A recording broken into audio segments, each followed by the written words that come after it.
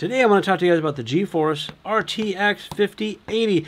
I just got this in. I do a lot of video editing, and I'm hoping this will help me go through a lot of 4K videos, because right now I have this one here. If you can see that, there's the GeForce RTX 2070. So I'm going quite a bit up higher than this one. It's been about 4 or 5 years since I upgraded this PC, and it's just not working too well for me. So I'm going to give it a try. I did upgrade the power supply to an 850 because I had a 650 in there. So I updated that to run this thing, and I'm hoping this will work in here. Now, I do have a little bit older CPU and motherboard and all that, so I'm going to give it a try to see if it works with what I have now. I'll flash up here what I have. It's the Ryzen 9 3900 CPU. Some people saying it might bottleneck, some people saying it should work. So I don't know. I'm going to give it a try first. If not, I'm going to have to go through and basically rebuild this whole computer with a new CPU, which needs a new motherboard, which of course needs new RAM, because none of this will fit all that old stuff. So I'm going to go ahead and replace this at least and give it a try and see how well it works. So let's see how that works. Looks like there's a little bit of advertising in here. I've got some cable stuff here. We've got, it looks like a standoff system. You get the graphics card itself and also some instructions. So I'm gonna go ahead and try to put this together. Okay, I got the GeForce in here, and this one was pretty cool. Now, I didn't need to use this cable because my new power supply came with a power cable that would work. I was able to plug this in and this in. I'm going to cable management this thing, but everything is in here nice and good.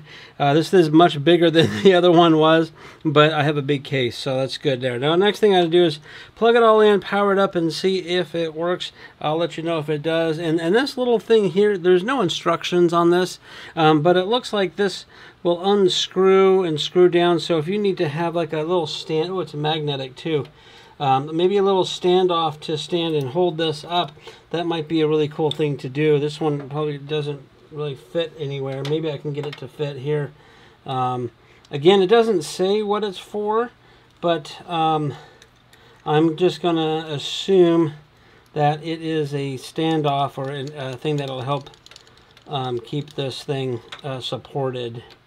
Maybe like that. And maybe I'll just put it like that and see how that goes. Okay, I got this the GeForce plugged in here. Again, this is the 5080, and it works fine with my my CPU and my board and everything that I have here. I did get the new power supply to make sure that it can run on this thing, but it runs fine. I did have to change a few things. Now, I did look into upgrading or updating the BIOS on my motherboard, and just a little warning.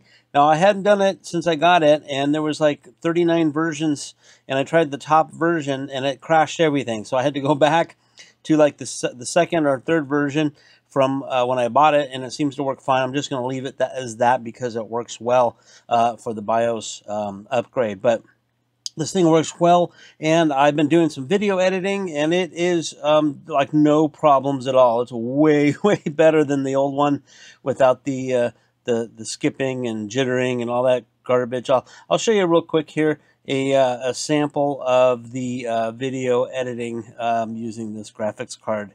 Okay, this is my DaVinci Resolve, and I'm doing editing a video for a car tent kind of thing. But I just wanted to show you that this plays really well. And this is 4K footage. I'm going to come over here and I'm going to do a scrub, and you can see that it scrubs really well.